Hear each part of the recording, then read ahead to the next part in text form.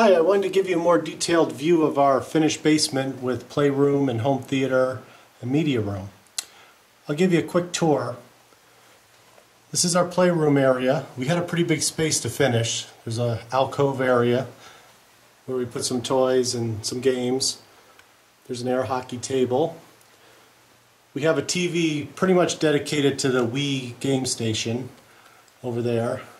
Some fold down furniture for sleeping and sitting. There's a ping pong table.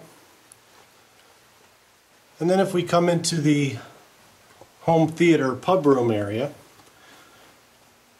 we have a little bar with 4 stools, TV in the corner. It's a Vizio 26-inch high def. We put in a little cabinet space, place for poker chips. Got a little sports area there. I'm an amateur guitar player, so I have a few guitars and an amplifier. Over in this corner, under the TV, we have a small fridge. Now this room is about 12 by 30, so it's pretty long, somewhat narrow. So because of that, I put the poker table there. It seats 5-6 comfortably. And then I had to find 4 good theater seats, but that were somewhat narrow so we could walk through. So these are Berklines. I think they're the 088 series if I remember correctly. And the 2 outside chairs recline automatically. They're motorized, and the 2 middle are manual. And I actually like the mix. And they fit really nicely in here.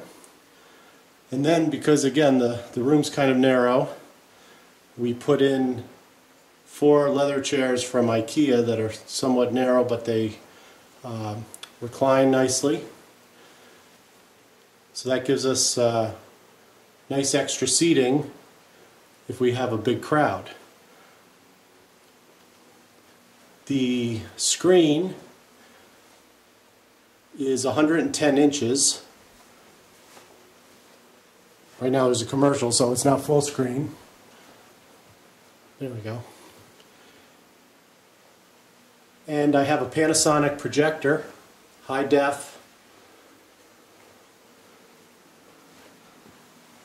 And it gets great picture. And down in the basement here, we don't have any windows in this room, so it gets very dark. And the picture's fantastic. We have some posters in the wall. Arnold Schwarzenegger, my favorite movie, The Godfather.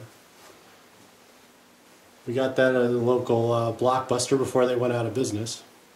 I have some Infinity surround speakers on the walls.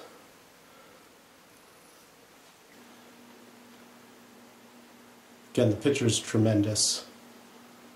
We have a DVR so we can record all our movies, watch cable, watch Blu-ray. I use a Logitech Harmony One remote here.